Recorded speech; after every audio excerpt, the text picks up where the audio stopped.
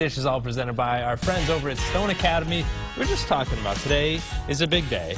It's Galentine's Day, which I didn't know, but I'm happy to celebrate. You celebrate with the gals in your life, right? That's right. Before it gets all mushy and lovey-dovey tomorrow, this is the holiday to focus in on your female friendships. And how did this start? It was like 8 years ago, right? Yeah, it's actually from an episode of Parks and Recreation, but it's gaining a lot of attention this year as females are strong, they're joining forces. Independent. So there you go, celebrate. And look at these gals. We did. There's my gal pal. Oh, Megan Yost. How are you guys celebrating today? Well, we were thinking about having cocktails, and then that backfired. Well, you're right, the whole pregnant aspect of it. According to the National Retail Federation, fewer people are celebrating Valentine's Day this year. Only 51%. The cards must be too expensive. Those $4.99 cards, too much, I guess. $4.99 is actually a bargain. You must not have purchased a card yet. No, of course I did. Yes, I've got mine. I don't know what you're talking about, okay? Right. Okay, moving on now to our four-legged friends. A new king has been given a crown. Yes, this wire fox terrier named King was chosen as Best in Show at the Westminster Dog Show. I'm sure you're all tuned in for that.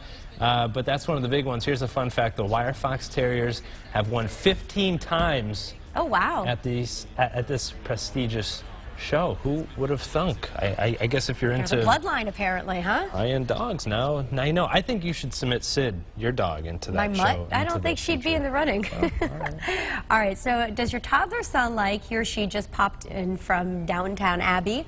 Or maybe they're having a spot of tea. Literally, and that's because some parents here are saying there's a growing number of kiddos that are walking around with British accents, maybe even your kids there, Teresa, well, I have to say, we're big Peppa Pig family. We're fans here. That was our Halloween costume. And Dante says for swimming lessons, he needs his swimming costume. Okay. And wonders when we're going on holiday again. On holiday. So Peppa is rubbing off. Okay. But there are a lot of nice lessons with Peppa Pig, so I'm okay with it. All right. Well, it's better than your kids watching reruns of the Wahlburgers. They'd be running around saying, "Hey, Mark, can you get me a burger? Park the car.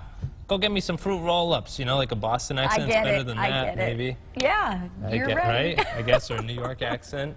Why don't you give us your British accent? I don't have one. We just learned that there's not just one British accent. There's hundreds of British accents from some friends from Scotland that are on with the I'd like them to judge your accent. How's this? Ready? Scale of 1 to 10. Literally, I'm literally British.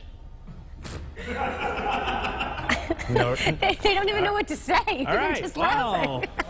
I'm just going to sit here. A 5. A 5 out of 10. There we go. Average. Okay. We'll keep working on it, I guess. Let's move on to an exciting new trailer that just dropped, Frozen. I'm sure you're tired of the song. I'm not. Let it go. I'm so excited for this. There is a sequel.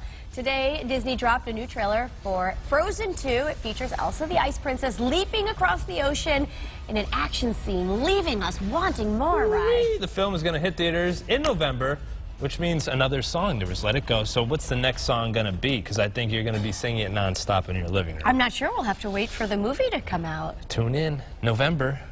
So it's Elsa and then Anna, her sister. Okay. All right. Yes. And Sved. And Sved? Sved, I think, is the reindeer. It depends on how many drinks Olaf, you have. And then oh, right. Olaf, that's true. That is true. All right. Hey, guys, we have this really cool video. Check out the moves of this 6-year-old young man. He's a wrestler now. Consider Nick Trotter. He's been born with no feet and without a left hand, but his parents say that his disability has never stopped him from doing things that he loves, including multiple sports. This kid is a standout right here. Look, this is an inspiration.